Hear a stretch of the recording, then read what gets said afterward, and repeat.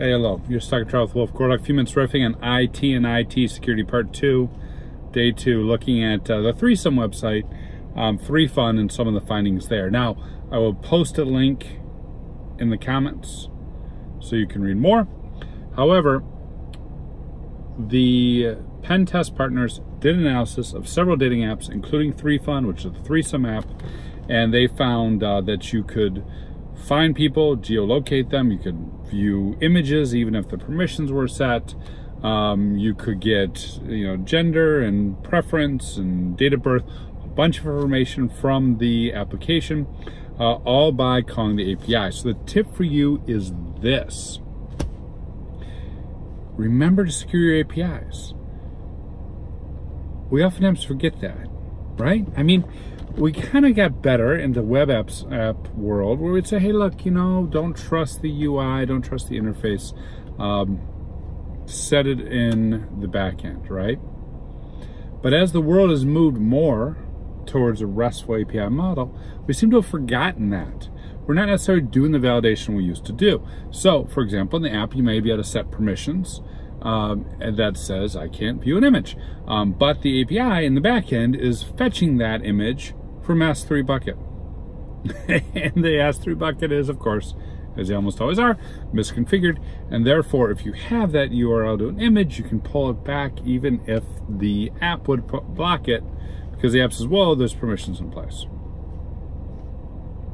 You can also use the app to say, find people near me. Cool, groovy. And then the app takes your geolocation and passes it along. However, you can also grab any geolocation address, right, latitude and longitude, and use the API to call up anyone around you. And so check out the link. They tried a whole bunch of different locations, including like 10 Downing Street and the White House, to various effect.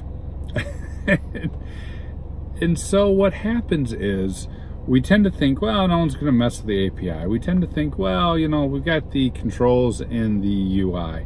It's all good. But the reality is that it's very simple with most tools to call the API and make the API do whatever you want.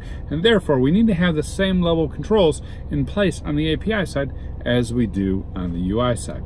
We need to be doing the same level of testing on the API side as we do on the UI side.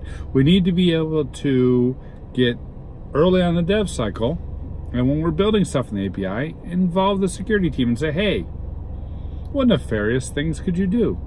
And a red teamer might go, what would be cool is if I threw in whatever latitude and longitude I wanted in and got people back.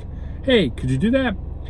Those types of conversations that would only happen if you invite the red team in, or security analyst, the threat-minded security analyst, doesn't have to be the red team, into the design meetings very on in the process.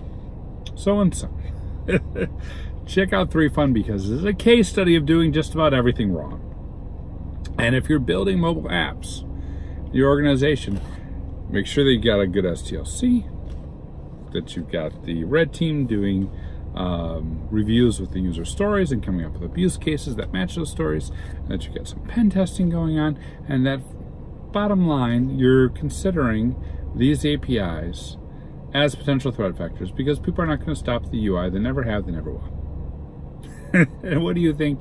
Hit me up in social media or in comments. Thanks.